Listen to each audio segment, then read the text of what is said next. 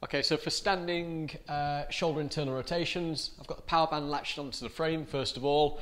I'm going to step out to the side to get a little bit of resistance, but not too much, so just enough to feel it. Elbow tucked into the body, take your other hand behind your back, work on driving the forearm across the body. Feel like the rotation comes from the shoulder.